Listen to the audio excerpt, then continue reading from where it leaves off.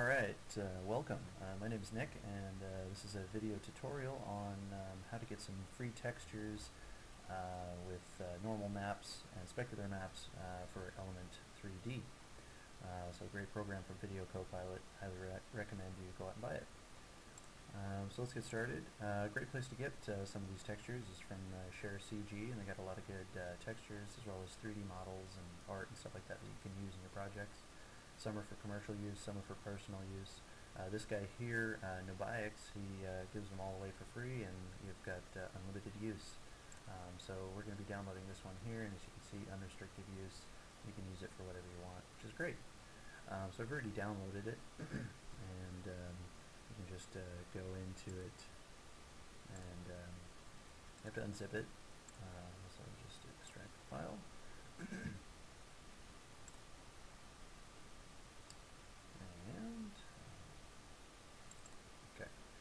So open up there's 5 textures that come in the packs, so we'll just start with the first one here, and you can see a preview. So it's pretty cool. One thing you do have to do, though, is put them into Photoshop. So we will drag and drop them in here, and you just need to save them. I'm going to save as a PNG, but you can save as a PNG or a JPEG. Click through that.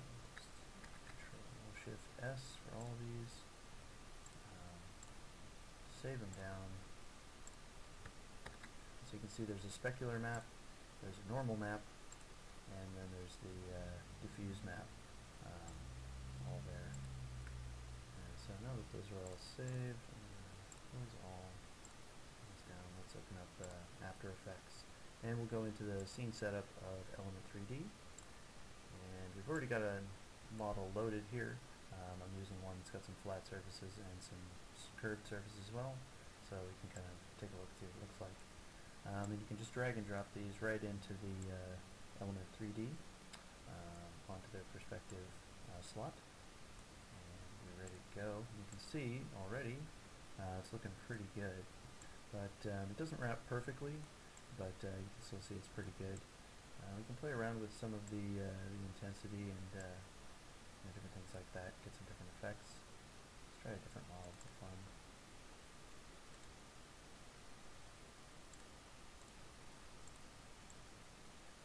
So that's pretty good. You can see there's a decent amount of detail, which is really nice. So that's good. This would be obviously good for like a floor or maybe a wall or something like that. You can see, I'll just bring down the normals here.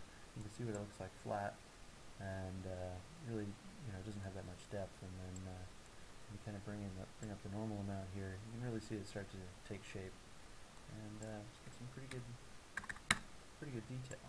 I like it a lot. So I usually like to rename it whatever the pattern was. In this case, it was 40, and I'll go ahead and save it as a material preset so I can apply it to anything. And I've just saved them all under Nobiax pattern such and such. And that way I know, that's one of his. It's okay to use that texture in commercial use or personal use. So it's a good way to kind of keep things organized. And then you can kind of apply it to anything. You could take a primitive here and just kind of see how it looks. Material. You can also go in and kind of change the number of times the UV repeats, make it look a little better. So that looks pretty good, and you can see that fully tiles. So let's go ahead and go back into Element here. Okay, so we're back in After Effects, and just kind of wanted to kind of run through this here, so you can kind of see some of the detail, and kind of what it would look like back in After Effects. So you can see quite a lot of detail. It's a pretty good model. Everything's looking pretty good. Sphere, I deleted it. Where'd my sphere go? Give me my sphere. There we go. So yeah, around the sphere it's perfectly tileable, seamless. Obviously you're going to see some of the seams and some of the other things depending on where the ends. And yeah, that's pretty much it. So it's pretty straightforward, pretty simple. They're free. You can use them in anything. I think they're great. Again, that is this dude here, Nobiax, on Share CG, free for commercial use, personal use. It's great. There's some other ones as well. The only thing, just remember, you do have to convert them in Photoshop from the TGA file over to PNG or JPEG in order to make them work into After Effects. Thanks for watching.